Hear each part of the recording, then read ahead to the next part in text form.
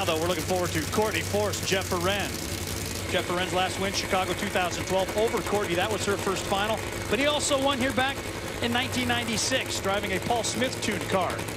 Courtney's #1 in your power rankings. Yeah, but I'll tell you what, I'm not counting anybody out, especially Jeff Arend. I mean, they went down the racetrack twice on Friday and then just sat out and said, hey, we're good. We're ready to race on Sunday. So with the conditions the way they are, I mean, anything can happen. Opportunity to get closer to the funny car point lead. That is what's at stake for Courtney.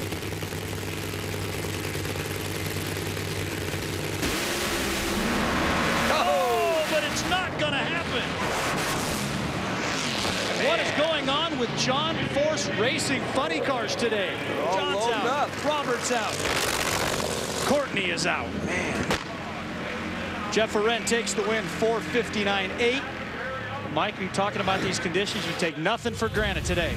No, and the key is, like I said, getting off of the starting line. And obviously, Courtney didn't do that. But look how sideways Courtney got that. Had the cockpit completely smoked in. I guarantee you she couldn't even see that wall when that thing was making that right turn towards it. But she could feel it.